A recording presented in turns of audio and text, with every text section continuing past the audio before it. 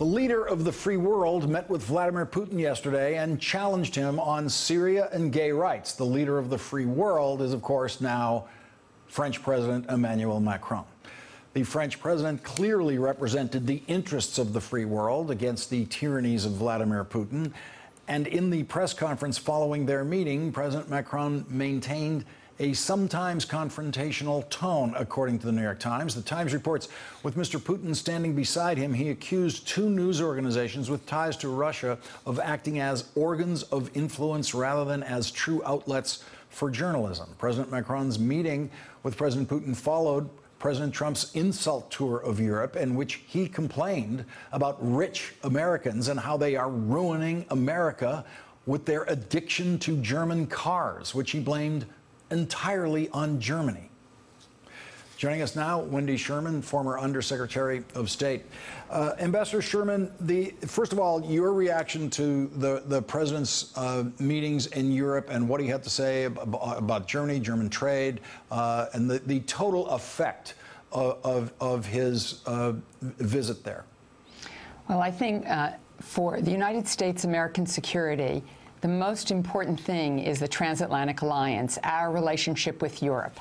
And what the president did, I think, was well symbolized when all of the leaders of the G7, the largest economies in the world, took a walk in Sicily, and the president followed behind them in a golf cart. I think it really summarized it all. He was aloof from them. He was other than them. He gave the head of Saudi Arabia complete deference, said he wasn't going to lecture him in any way, and then lectured our closest allies. You said that Macron was now the leader of the free world. Angela Merkel is the leader of Europe.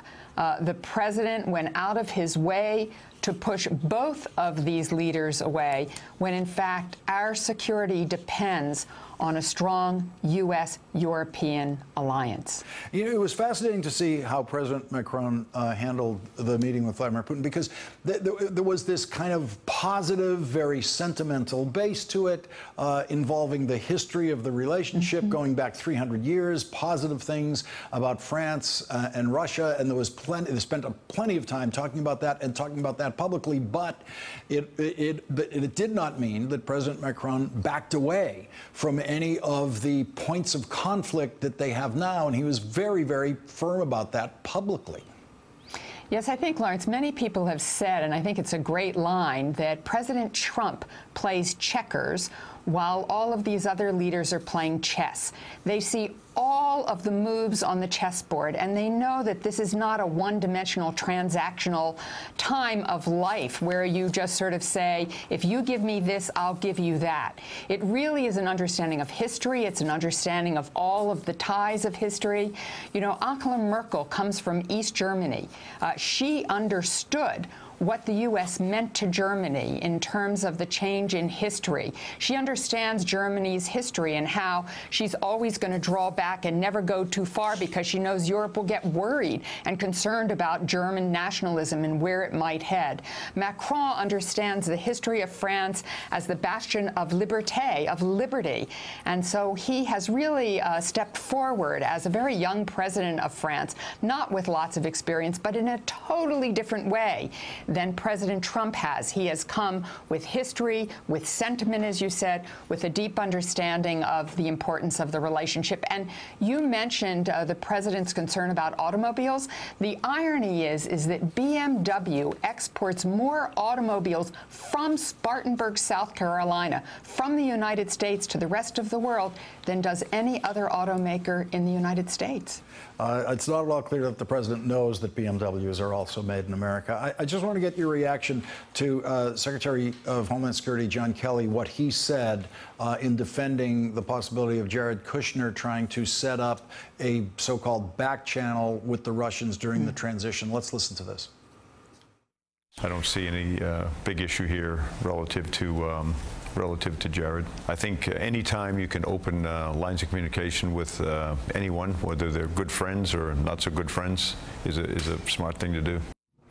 Your reaction to that? It absolutely took my breath away, Lawrence. We are talking again about the national security of the United States. To think that someone who had no position in the U.S. government was merely helping out his father-in-law during the transition would consider going into the very heart of Russia, because the embassy is Russian soil, and really commit our national security to such a channel is absolutely breathtaking. It shows either tremendous naivete or something that is so dark that I don't even want to go there. Former Undersecretary of State, Ambassador Wendy Sherman, thank you very much for joining us tonight. Really appreciate it. Hey there, I'm Chris Hayes from MSNBC. Thanks for watching MSNBC on YouTube. If you want to keep up to date with the videos we're putting out, you can click subscribe just below me, or click over on this list to see lots of other great videos.